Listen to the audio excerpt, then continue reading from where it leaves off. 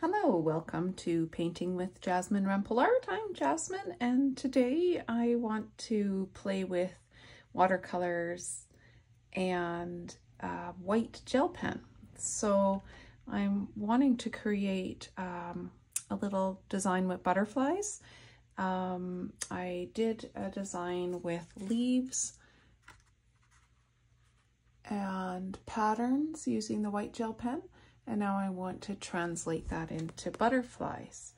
So to start, I'll share the supplies I'm using. I'll do a little sketch and then we'll begin applying the color. So if you're wanting to join me to do this, all I have here is a watercolor pad. It's actually an Artist Loft watercolor pad. Let's see, Artist Loft level 2, and it's 6" by 9" 140 pounds. I'm using this because I'm just playing and having fun today. I've not done this before. You can use any kind of watercolor paper you like for this, and of course any size. I have here ready to go a graphite pencil. I think it's a B. It's a 2B, and a gummy eraser. For my sketch, I've got color swatches ready. I'm going to be using Prussian blue. I'm going to use permanent rose, and I'll mix them together to get a nice purple. Again, Prussian blue, this is Quinacradone Gold, and I'll mix them together to get this gorgeous green. And here I put a little bit of Payne's Gray, and beside it I put a new color that I'm just bought called MoonGlow by Daniel Smith. And so I think that I'll aim to use the MoonGlow and play with that. I'm using mostly Winsor Newton watercolor paints, professional level, except for the Daniel Smith that I just told you about, the MoonGlow. I have them ready here to the side. You can use student level paints, you can use professional level paints, any kind of watercolor paints you want. I tend to like to use the professional level because the effects are I just like them better. However, when I first started watercolor, which was not so long ago, I used Cotman's Winsor Newton Cotman's student level paints with plenty of great success. So don't feel you have to have professional paints. I have some brushes here. Here I have a number 4 round silver, black velvet, and the number 8 in the same brand. I've got a rigger brush simply for signing and for adding antennae. And then I have a white gel pen. I just got this from Amazon, Jelly Roll 10. It's going okay. It shows up best if you have very dark background, which I'm planning to do. I also have paper towel ready to go and some water. Okay, let's get ready for the sketch. I've actually already faintly sketched on what I'm wanting here, and I'll just go over my lines. I'm going to create, I created the body of the butterfly, the head, the thorax, the abdomen. You could just very simply do like an oval. It doesn't have to be as complicated as doing each part. Then I reached up and I'm doing a curve, like a frown, bringing it around into the center. And what I do on one side, I'm going to do my best to repeat on the other. However, it definitely won't look exactly alike. And I'm totally fine with that. On this side, I did a teardrop shape coming back up to that thorax. Another teardrop shape coming back up. There, first butterfly done.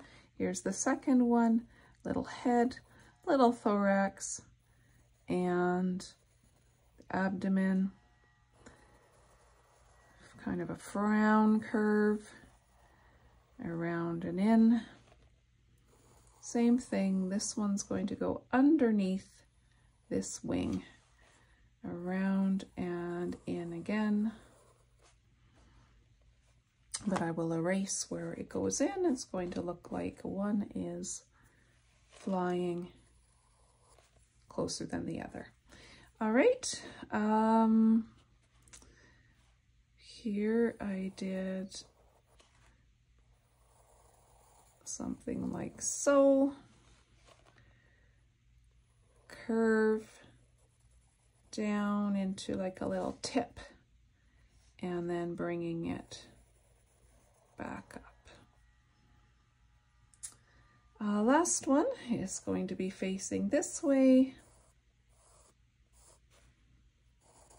The wing heading, this is basically a teardrop shape wing. And these I did more like a leaf shape, quite elongated. All right, so there is my design, and it's looking quite, I'm just wanting to move my camera up a little bit here. You can see that better. It's quite dark right now. The graphite is too dark. So I just did that for your sake. And what I'm going to do now is I'm going to lift off a lot of that graphite. Watercolors are transparent. You can see through them, so I really don't want to see these strong lines.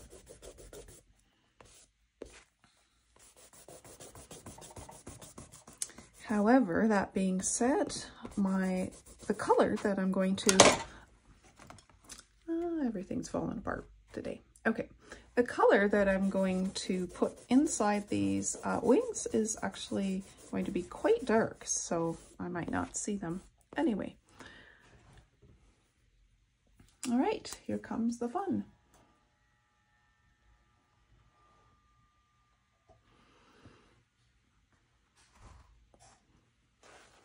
Let's get going. I'm picking up my number 8 round, and I'm going to fill in this wing with water. I'm wanting the wing saturated, but not so wet that there's puddles, just wet enough that there's a nice sheen or shine. Great.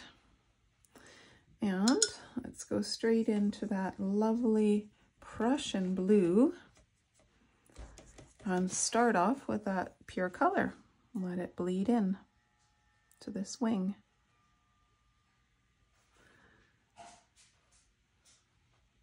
Gorgeous. All right, now let's go into the permanent rose.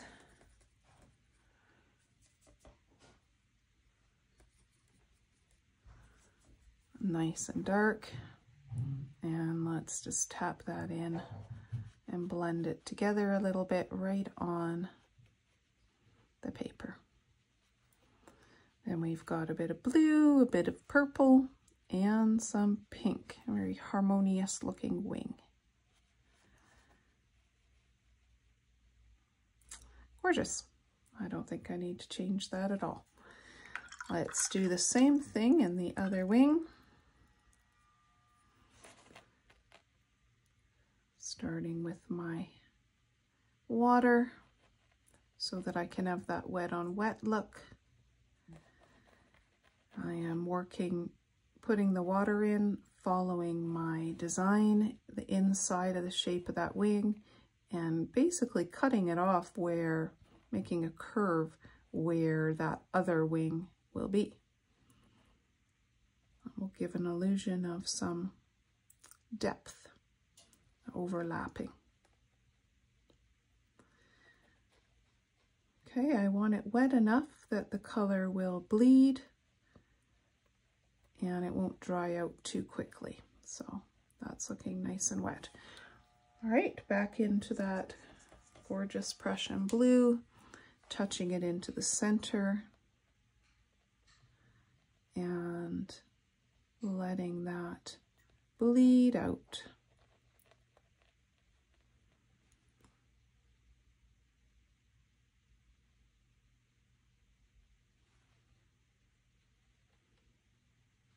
Nice. Right.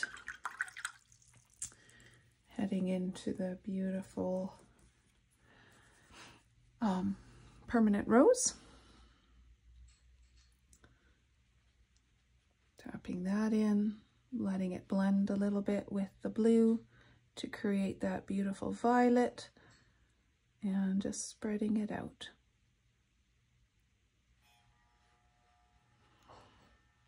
I'm being mindful that I want rich, dark hues, dark value, so that the gel pen that I put on top really shows. Okay. Being a little bit careful around this edge. Nice, that looks good. Let's let that dry and go into another wing. So let's do this teardrop shape with water. Filling it in. Watching for that overlap curve here. I really hope you give this a try. This is something that would be great for beginners if you're just stepping out into watercolor. The trickiest part really is to draw the butterflies, but your butterflies can look like your butterflies. They don't have to look just like mine. And you could trace some butterflies as well. Any kind will do. Gorgeous. I just love the way that bleeds out. All right, let's add another color in there. I'm going to reach for this Quinacradone Gold, which is just a beautiful, beautiful color. And I'm going to mix it straight into that Prussian blue and get this lovely green. That's quite a warm green right now. It's got a lot of the quinacridone in it, a lot of the gold color. And again, just blend them together a bit. Using the tip of my brush here to draw a bit of the wing. I'm going outside my pencil lines quite by accident. My paper's got a lot of ridges, so I'm working with that paper. Let's do some dots in there. Okay, that looks good. Take two.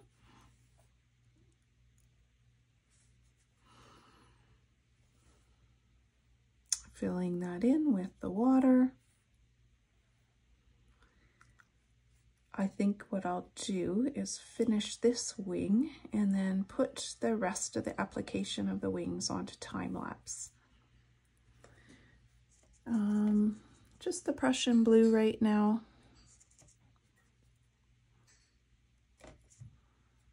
Tap, tap, watching it bleed.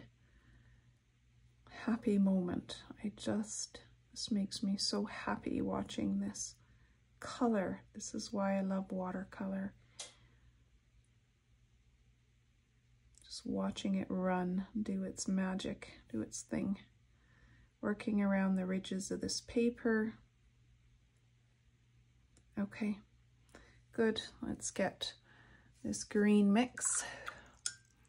Add some more of the gold into it. Ooh, that's quite light. That's better. And bringing that into the top of the wing. Hello, beautiful. These butterflies are going to look amazing. I'm planning to do this as a practice and then turn them into butterfly bookmarks for my students, my grade 2 students. The bookmarks become incentives for reading for them, little rewards for reading goals that they accomplish. Okay, beautiful. Let's let that settle. And for my top butterfly, I think what I will do is definitely use a lot of that Prussian blue, and I might actually play with that MoonGlow up in there. I'm going to put that on time lapse now.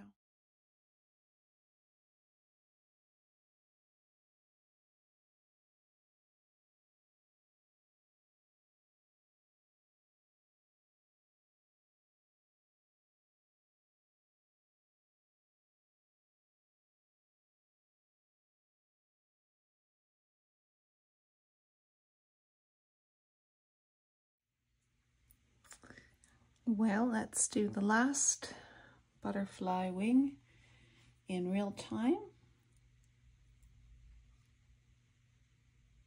Applying the water, bringing it into my teardrop shape, reaching for the MoonGlow,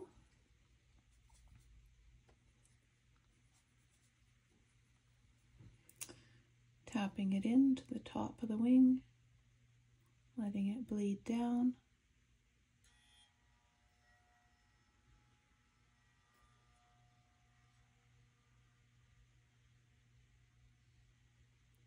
All right, there it's almost near the bottom. So now I'll clean my brush and I'll get some of that Prussian blue and apply this to the bottom of the teardrop shape.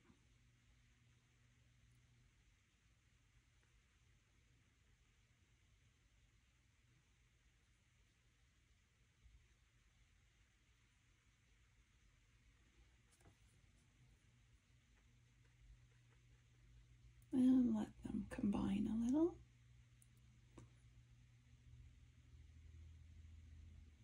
Okay, there we go. Now I'm going to get my number 2 brush,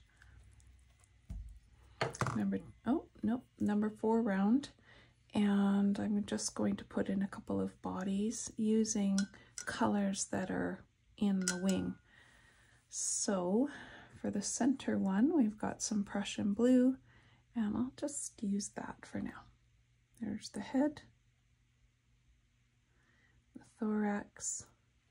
Right now I'm just doing wet on dry.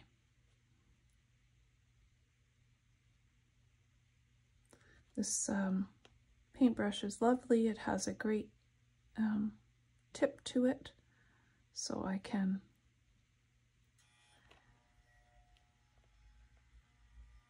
achieve fairly decent control. Okay, now I'll tap in some of the rose, a few areas implying some shadow or some pattern. Right, let's do the same here. Prussian blue,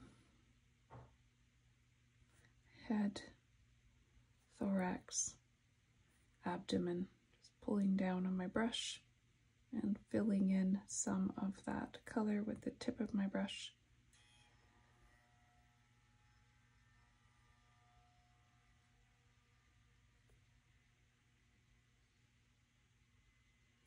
And picking up a little bit of that green, tapping it here and there.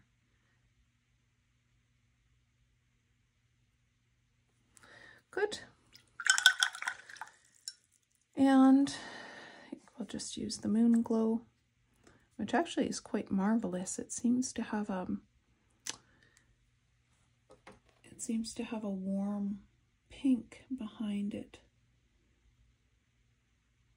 within the color. Color granulates, and then you see a gray and a warm pink.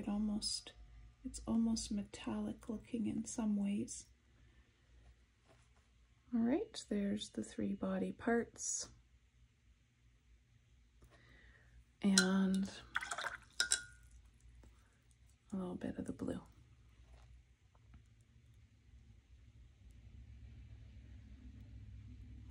Good.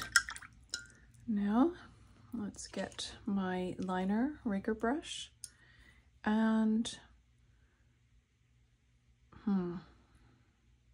wondering, I think what I will do is use the same colors that I used. Keep it simple for the body. So for the top one, I've got MoonGlow, and I'm just going to use my liner brush and just pull outwards. Whoa, that actually was super thick. I don't love that. So let's see if I can pick it up. Not so much with this paper. This is not. So let's now rub water. That wasn't quite what I was expecting.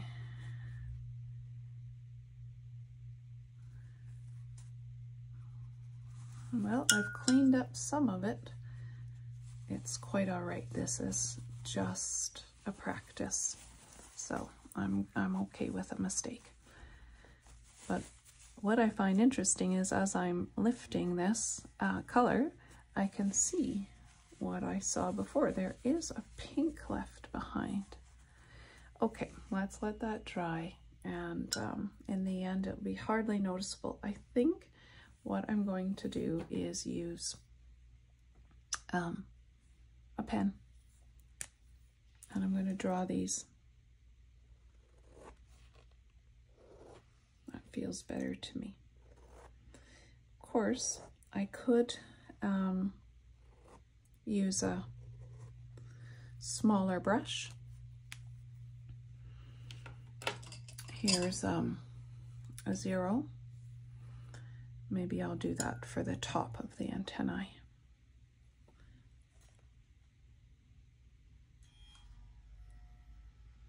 The little marks up there with MoonGlow marks. And here I'll use Prussian blue with this number 0 silver brush. And there we go. And again, Prussian blue.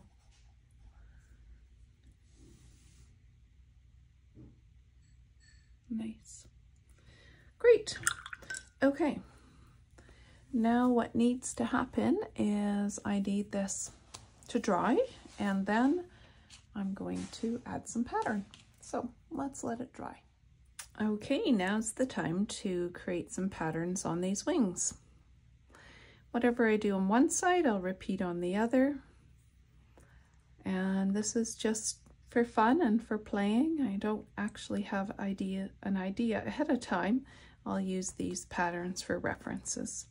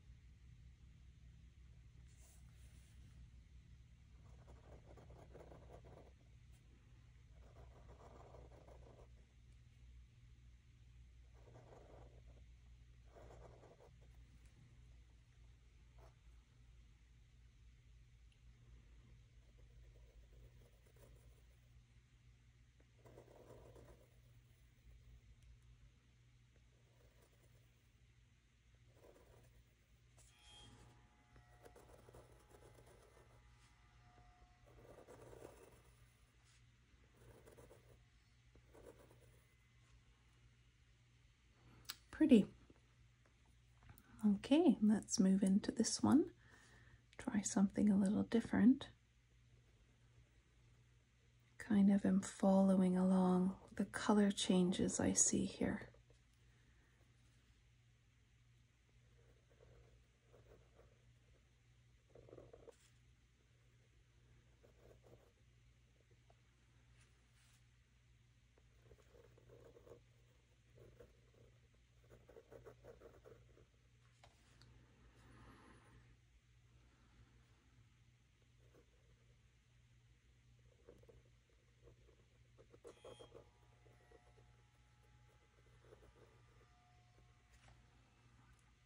A little bit different here. That's okay. Not going to stress about it.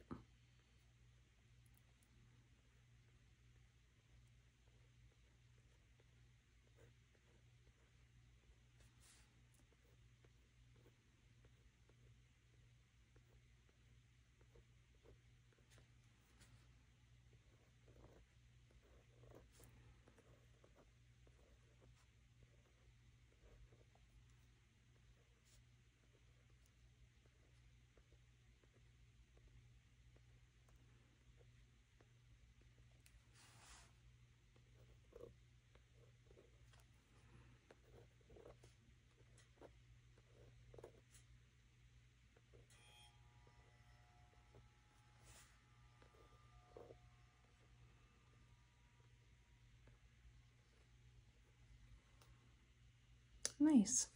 Do the same up here.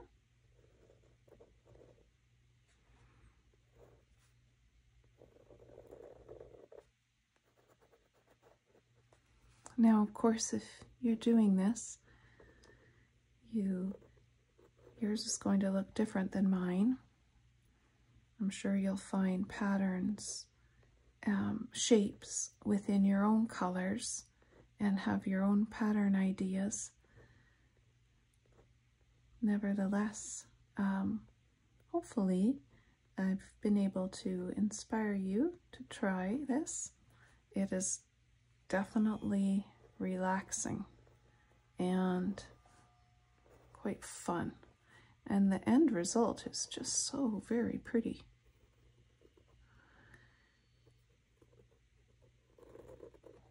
I guess the sky's the limit too in what kind of shapes you can do. Butterfly shapes, leaf shapes, elephant shapes, so many.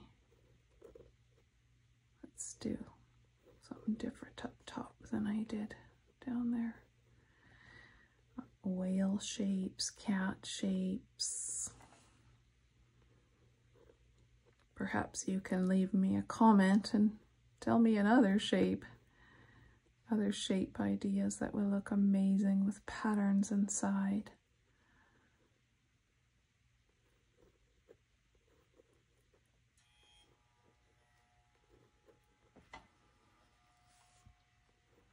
I started playing with patterns because I teach grade 2, and one of the outcomes for grade 2 curriculum in British Columbia is that the students learn to work with rhythm and pattern repetition, and so I started playing more at home so that I can offer a little more to them in the classroom. I'm actually on a medical leave right now. I had surgery about 2 weeks ago. So when I get back, I'll have lots of fun ideas to share with them.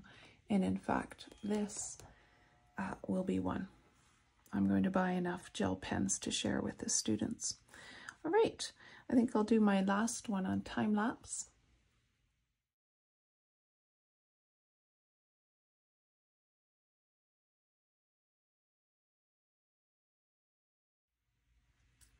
And there it is.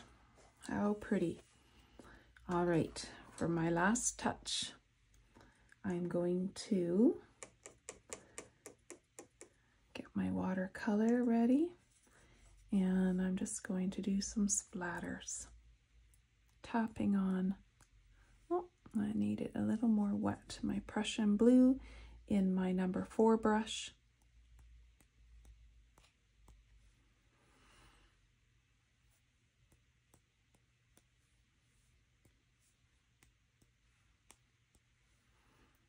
And getting some of this pink, the permanent rose, to create more of a purple. Splatter on a bit of purple.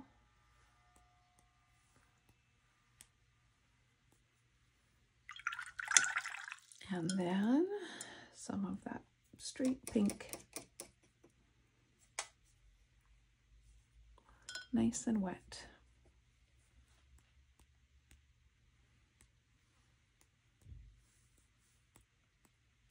Gives the look of some movement, a little bit celebratory. And now my rigger brush, and I'm going to sign this with that purple blue color. JR, Jasmine Rempel. Thank you so much for joining me today.